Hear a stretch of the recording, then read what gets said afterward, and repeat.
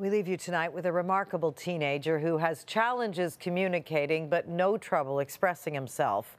Niam Jain has an amazing eye for abstract art, and his paintings sell for thousands at a Toronto gallery. He also has autism. CTV's Avis Favreau with a portrait of an extraordinary young man. There is color, movement, intensity, the hallmarks of a rising Canadian artist, Niam Jain. He's just 15 years old and has autism. Non-verbal, but his artwork speaks for him. He is an artist, and he's good at what he does. And his artwork, I mean, I know I'm his mom, but it's beautiful. This is an exhibition underway in Toronto, entirely of Niam's work. He painted this in our backyard. We have a lot of tulips and a lot of flowers, and so I think there's a lot of, the birth of spring coming out in here.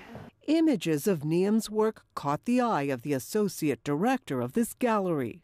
I actually found myself on his website, and I've seen this artwork that it looked to me like artworks from a mid-career artist. It's quite experienced. This one is sold. 11 of the 12 paintings here on display have already been sold at about $5,000 to $6,000 apiece. Niam is an artist regardless this limitation, which I don't even believe it's a limitation. Niam began his painting just 3 years ago.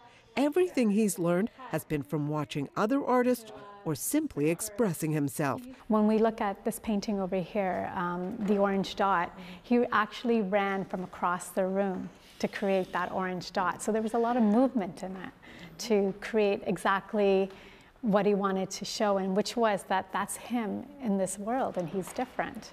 He's the orange dot in a blue world.